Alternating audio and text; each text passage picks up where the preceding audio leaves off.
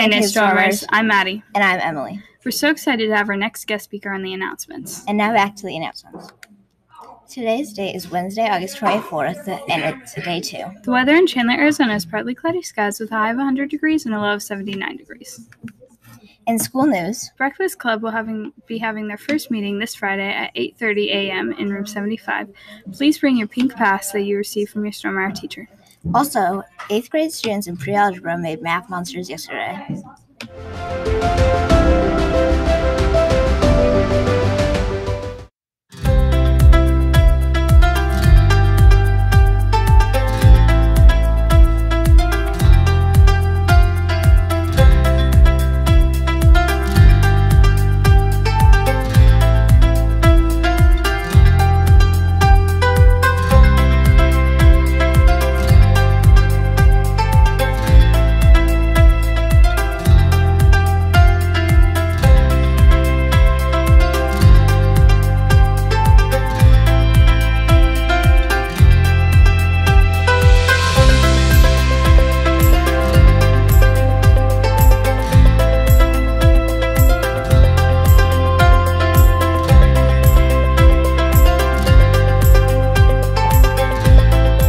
Students. The total funds raised are $5,501.01 as of today.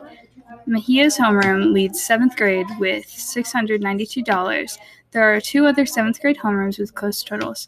Phillips comes in at $395 and Drake has brought in $350. The 2 highest 8th grade homerooms are Steyer with $1,000 and Polona with $260. Brewster's is excited that we have raised the money for half a sunshade structure in just 7 days. The 2 highest classes for each grade level will win an ice cream party at the end of the checkathon. Fruit bars will be an option for individuals with dairy allergies or who may be diabetic. And don't forget, if you want to hear your song on the big speakers on Fridays, you need to scan this form to enter your song. Congratulations to all the students who got accepted for Student of the Month. You'll be having pizza at Barrow's Pizza with Mr. Zonica tomorrow. In sports news, we had wins all around the Storm yesterday against Eastmark.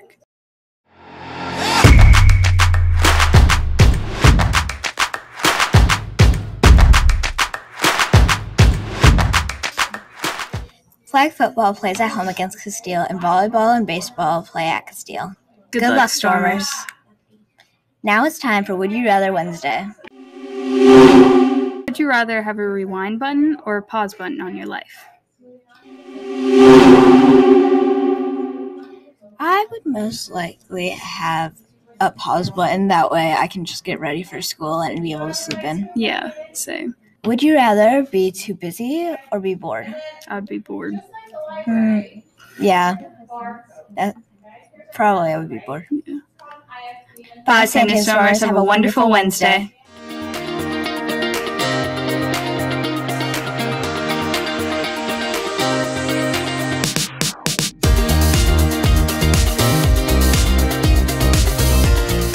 Please stand for the Pledge of Allegiance in a moment of silence.